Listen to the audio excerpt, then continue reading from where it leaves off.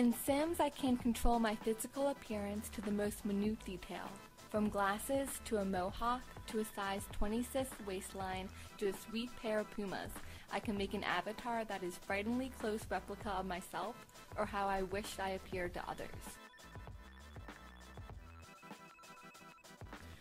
Even in GTA San Andreas, I can get hood-worthy haircuts or develop prison pecs in order to intimidate rivals.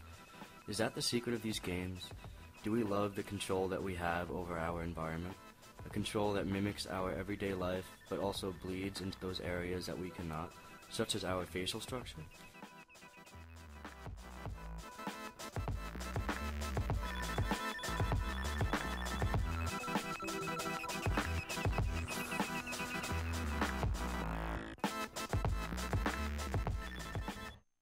Make yourself comfortable, son.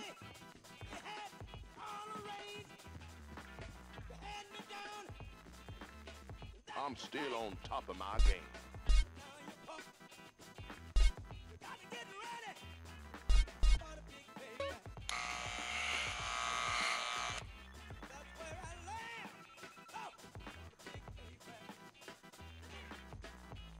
I think Beverly would have approved.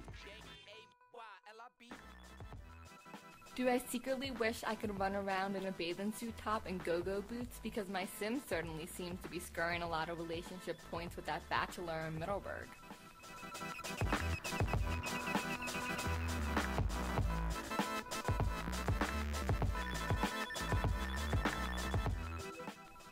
As we strive after the American Dream version 2, what could be a better interpretation of Gatsby's green light than a naked blonde in a hot tub? And you wouldn't be an American advertiser if you didn't know that sex sells.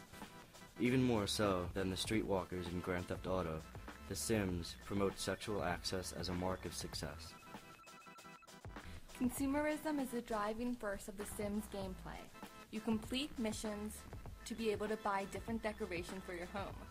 Or with the money earned from respect missions, I can spurt some killer threads or move up from the dollar menu at Mickey D's. Just like currency is the driving force of the real world, the almighty dollar retains a ubiquitous presence in the upper right-hand corner of both game screens. However, this is America, and money is not just given to you. These games are updating the American dream, not demolishing it.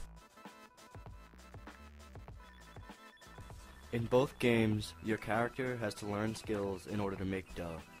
From learning to jump fences, to shooting guns, to cooking for mom, the game's interface doesn't just let you slide by on welfare.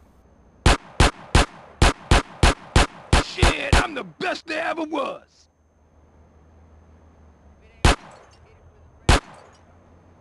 Yeah, that's real Grove Street style now. How you doing on the Fetty? I'm kinda short, you know. Crash took all my paper, man. Left me with nothing but small change. Here, get yourself a beer or something. I'll catch up with you.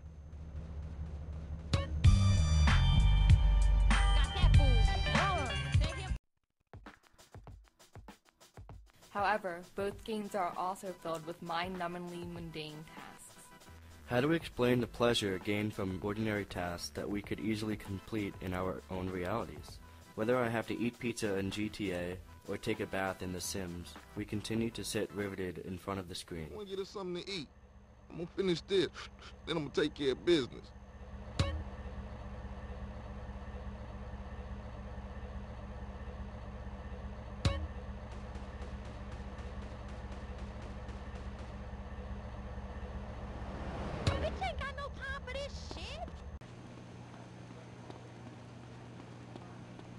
Come on, just pick something.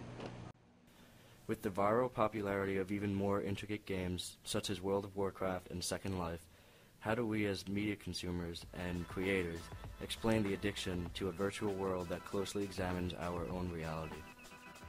And yes, I may not spend my evening curb stopping the fuzz or setting up mini-bars, but this aberration from our normal reality cannot completely explain the allure of these games. There is nothing glamorous about eating at Burger King or cleaning the toilet. Is this obsession with appearance, sets, and collecting kitsch a side effect of our exposure to the media, or is the media merely reacting to a changing set of American values?